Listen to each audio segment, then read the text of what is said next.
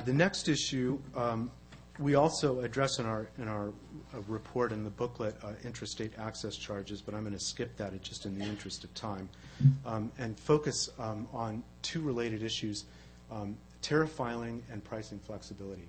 Now, most states have already established price caps, which limit how much telecommunications carriers can charge for a service while affording them the right to lower their costs if they choose. What we need to move to is complete pricing freedom, which allows telecommunications carriers to raise their costs and allows them to lower their costs and allows them to raise or lower costs selectively. And the reason we need to do that is because the cost of providing service varies significantly based on population density.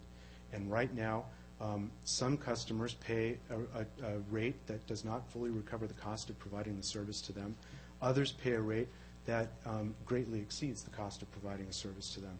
What this does is create magnets of competition for the profitable customers, and competitors can offer to provide service to the profitable customers and ignore everyone else. And when this happens, no one benefits.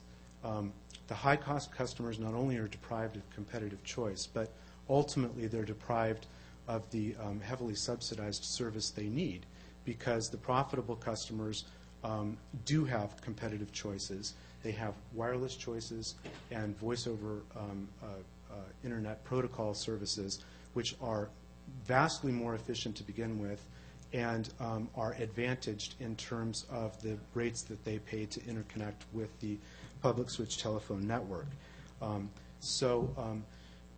Even the low-cost customers, even the profitable customers, you might think, well, they're getting a lower cost offering, lower cost choices. They have choices, and some of those choices are lower cost, so there should be no complaint there. But in fact, the high cost that the incumbent needs to charge in order to try to generate a subsidy to provide affordable service to its high-cost customers acts as a pricing umbrella, which enables the competitor, yes, to offer a slightly lower price, but not to have to offer a price that would be as low as it would have to be if there were full competition.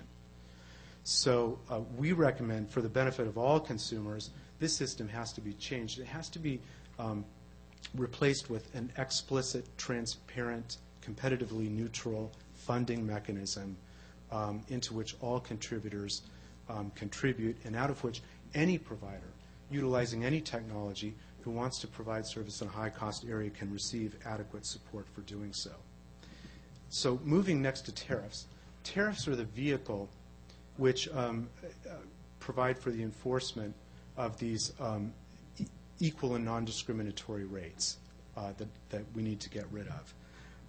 And a carrier files a tariff and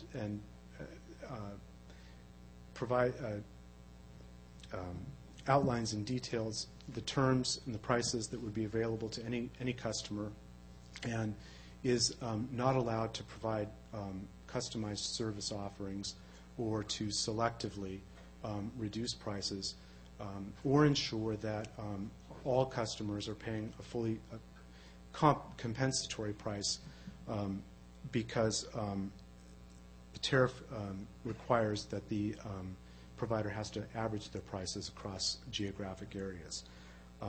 Now, in this instance, the FCC, of course, has de-tariffed, and that says that carriers are neither required nor are they allowed to file tariffs. And telecommunications providers frequently aren't interested in going that far. As long as a tariff can take effect immediately or on one day's notice, that takes care of most of the competitive concerns, but not all of them.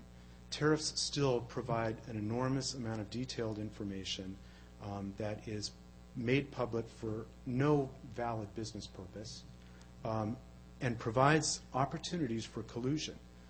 When the airlines were deregulated, they were put on a similar system. They were no longer required to file tariffs. What they were allowed to do was publish their own tariffs on their own websites, and some states have followed that example. But a couple of years back, it was discovered by the Department of Justice brought a lawsuit against 6 airlines because they actually communicated their intent to raise prices through the publication of tariffs on their own websites. And they would publish a tariff announcing their intent to create service or lower the price of a service in a particular city pair in advance, and then wait and see what the reaction was. And if their competitors didn't file comparable tariffs, they'd withdraw the tariff before it took effect. And of course, telecommunications, I'm not aware of an instance where this has happened, but it could happen in telecommunications. So the department, a consent decree was entered into in which the airlines agreed that they could only file tariffs or publish tariffs on their websites for fares that were actually available. And I see my time is running out. So maybe it's possible to come up with a tariff filing requirement which would obviate any possibility of collusion among market participants, but more likely it's not. Also, exempt competitive services from utility commission jurisdiction. As I mentioned, Ohio's already done this in the case of voice over internet protocol, but it's not clear in Ohio that wireless services are exempt from commission jurisdiction or broadband. And again, this is necessary so investors and companies can plan massive investments without the fear that there will be regulation down the road. To the extent that a state commission's jurisdiction is ambiguous, it really becomes a target for competitive rivals or for activists with an agenda, or even perhaps an incumbent who is struggling to keep up and is looking for protection. We don't need utility commissions as a result of entreaties from any of those parties starting to consider, well, maybe we should do this, because that, in fact, does create significant uncertainty from an investment perspective. Also, carrier of last resort build-out requirements and the requirements on cable companies to serve an entire franchise area. Senator Hershman touched on this briefly.